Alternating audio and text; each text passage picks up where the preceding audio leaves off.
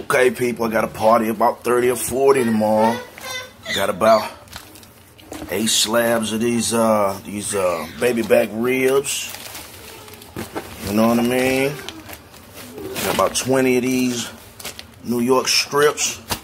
Getting ready to marinate them down. Hot dogs and hamburgers, chicken and some sides, all kinds of different things. Definitely hit me up, man. Y'all know everybody's starting to do their cookouts, man. Y'all want me to come through, man.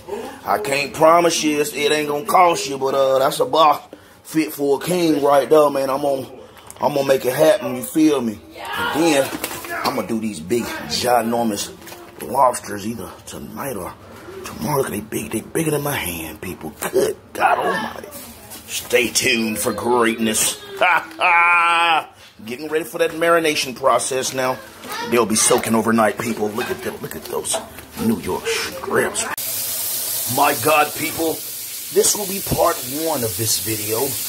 Tomorrow will be part 2, actually grilling it. The first phase is to make sure your meat is good and clean. Stay tuned. My God, the second part is done. Seasoned, dry rubbed. I could tell you what I use, but then I'll have to kill you. I'm not gonna do that, people. Stay tuned. And remember, part 2 will happen tomorrow on the grill. My God, my next process, people, watch this. Got me some lemon cut up and some onion. I've got those bad boys in my bag that I'm gonna shrink and marinate these things to perfection. Just stay tuned. Stay tuned. Last step, baby, is to shrink her down and put her up.